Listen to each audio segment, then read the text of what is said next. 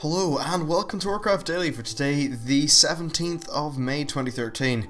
Or rather, well, nightly, because it's 3 AM at the minute. Yay! So this is going to be a quick summary of a recent interview with Tom Chilton on, I think, Blizzard Insider, something like that. It's pretty interesting. It's not a mountain of new information, it's really just going over the patch and that kind of thing. So there's also been a few other posts on PvP, but I feel that I've already covered those with my own opinion, and they really seem to be more opinion pieces by the blue, so I'm not going to cover that. Today's episode is just going to be the interview. So the way this is summarized, it sort of goes in a sort of like a flow of different topics, starting with Throne of Thunder and moving through. So to start off, for Throne of Thunder, they've said that overall the whole team are very happy, and this is especially with Lei Shen. And they actually seem to be rather surprised that Determination worked as well as it did. And it really did work quite well, even though it promoted the mindset of, oh, we'll just like wipe 5 times and get our Determination buff. It still accomplished its goal, perhaps not in the most gameplay oriented way, but it gets people through LFR and they get their gear, I suppose. That said, if you're making a game, is that really what you want? Not sure. So yeah, overall though, it seems like everyone thinks the patch went fantastically. Now he's been talking about how the patch works story-wise, and it's pretty much the story of the Horde back at home, while Garrosh has been off doing his tomfoolery in Pandaria and fucking everyone over, and pissing everyone off. Pretty much, the Horde populace is really pissed. They are tired of the constant war, and you know, half their soldiers getting killed by amazing Alliance hunters like myself. Wink wink. Why are there winks there? I don't know. But yeah, so the Horde populace are pissed off. Vol'jin has started a open rebellion with his tribe of trolls. That's all fun. And the patch pretty much tells the story of that, essentially. The open rebellion, the sort of the fight, the start of the fight anyway. Of course we won't see the full fight until patch 5.4. And yeah, in terms of features, we have new scenarios, obviously, including the new heroic scenarios, which are the sort of pre-made 3-man group things, which seem pretty cool. There's also a new event. This is in the form of the escalation, barons, I think, stuff. Pretty much, you're fighting to destroy Orgrimmar's supply lines and stuff. When you kill enemies, you can get drops and loads of cool things. And this will get you sort of like loot, rewards, and the general things that dailies give you. It all seems to progress things and help along Vol'jin's rebellion. Of course it's available to both Alliance and Horde, but I'd assume in a different format because it wouldn't make much sense if the Alliance were helping in as much of a direct way in the Horde's own open rebellion. Probably like involved with SI7 or something like that. But overall, it seems interesting. They've said that their design intent is that instead of this being full of dailies like another daily hub, they hope that it'll feel much more open and dynamic. So yeah, I hope you're right, Tom, because Throne of Thunder really worked for that. Not. Pretty much as soon as everyone hit Exalted, they stopped doing dailies. And the only way the progression was increased was the few people who were not already Exalted. That was a definite problem.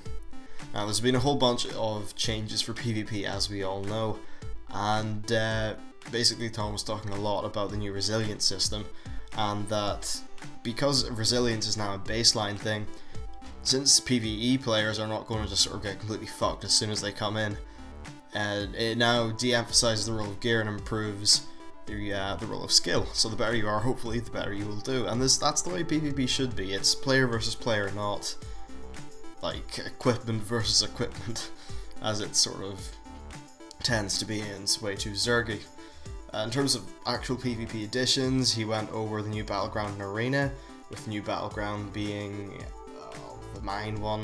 What's it? Deepwind Gorge, something like that. It's pretty much, it's actually quite interesting. It's a mix of King of the Hills, or your standard Orithai Basin sort of deal, and Capture the Flag, in that you're going around capturing objectives, bring them back to your base, and that'll give you like an infusion, like a bonus 200 points, instead of the sort of points over time that the King of the Hill sort of style gives you. So it seems interesting actually, like quite a fun battleground.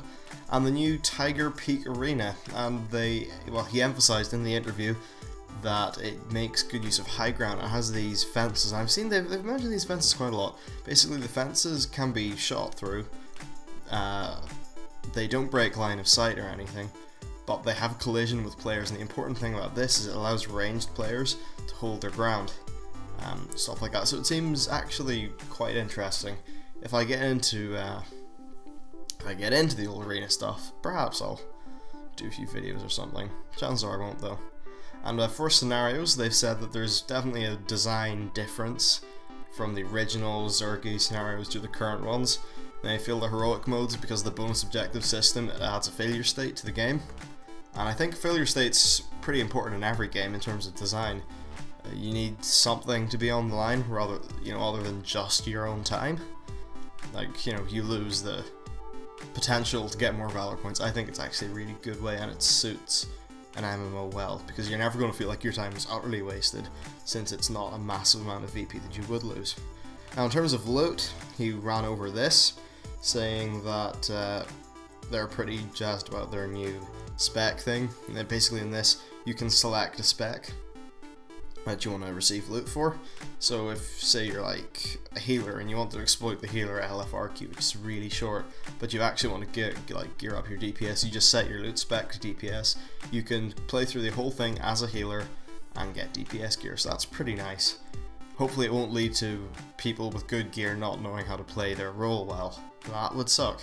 And they've also said that Barons can reward tier 2 armor, so that's pretty damn nice. Tier 2 looks pretty cool for a lot of classes. I think initially it's like a blah.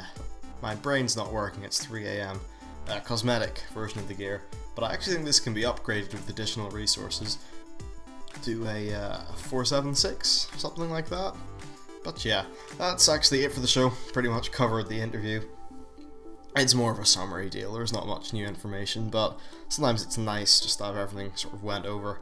In terms of schedule, I'm probably going to do a few overview videos for the different aspects of patch 5.3 this weekend if I have the time.